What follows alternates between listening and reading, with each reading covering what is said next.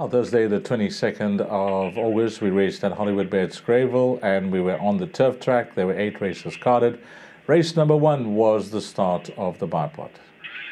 Looks to be travelling well, but Hoodwink still right there, and one-armed Bandits running an absolute cracker down the centre. On the stand side of the track, Industrial Strengths also looking to put in a big finish, but it's one-armed Bandit who continues to lead. Barry de Grand's running on towards the inside, and over the top, Industrial Strengths running on very strongly. Industrial Strength is accelerating really well, going to win this, beats one-armed Bandit. That was 2, 6, 3, and 9, and punters were up to an absolute flyer with the odds-on shot winning. Race number 2 was the start of the place accumulator, and a long overdue for this victory, Love in Winter. Run on.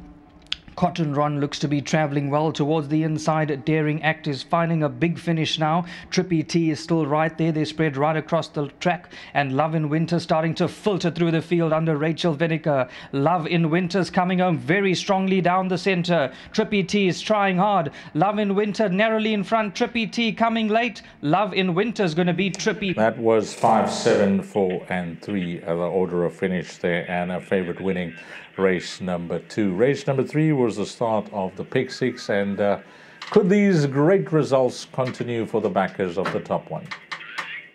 Carnival Park being asked for maximum on the inside. Amigo tries to come forward, but as they come to the 300, Imbalelo has a length to spare. Carnival Park's on the inside. Amigo's trying to make a race of it. Imbalelo's in full cry inside the last 100 metres. And the rest of the field are simply racing against the tide. Imbalelo to win it. Freddie Slater stays on well. Amigo...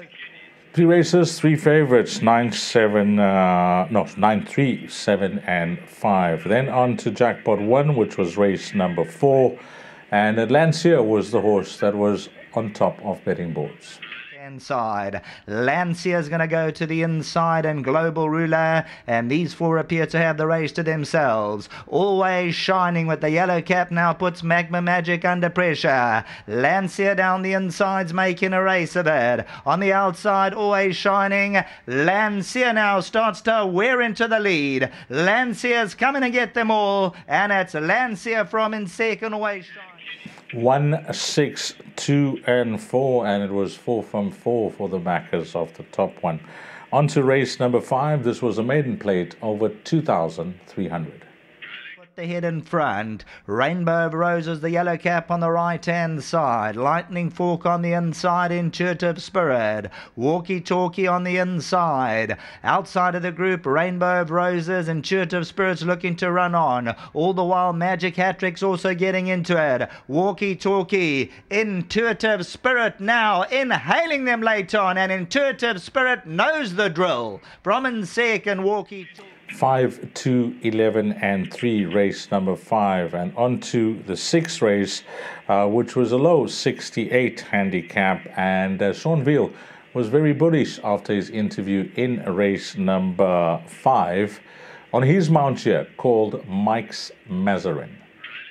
Top of the lane, 400 metres to go. The grey Global Movement moves into the inside. Lucretius on the outside becomes a runner. Down the inside, Mike's Mazarin. Global Movement, the grey, the one to get a hold of, has 3 parts of a length to spare. Lucretius, Mike's Mazarin, Manic Monday, King Bavarian. It's going to get close because Mike's Mazarin's coming powerfully, going to get up. Mike's Mazarin from King Bavarian. Order finished there 2, 8, 6, and 3. Then on to race number 7. Would look to be a competitive race, but keep an eye out for the Striking Grey. On the outside, then Perilla, and Buller's on it towards the inside. Forgiveness, 300 to go, and Stormy Choice and Pointer come clear, but the grey Stormy Choice hit the front. Pointer's on the inside. Ryder hasn't gone for the stick on Pointer. Perilla and Forgiveness on the inside. Pointer, Stormy Choice, all the while Perilla's got them, and Perilla's got the winning formula. Stormy Choice second, Pointer. Well, I said Striking Grey because there were 2 greys in the race, but Perilla came through to win 3, 7, 4, and 1. And on to the lucky last, race number 8. Standing comes out, but it's Ndlamu as they come to the 300. Baratheon's down the centre of the course. Last one standing, Sundance Kid trying to get into it. Baratheon now takes on Ndlamu at the 200-metre marker. Here's Baratheon coming at Ndlamu the last 100. Last one standing. Natiam's come from absolutely nowhere. Baratheon the leader though, and Baratheon from Kaiamai, Natiam and Ndlamu.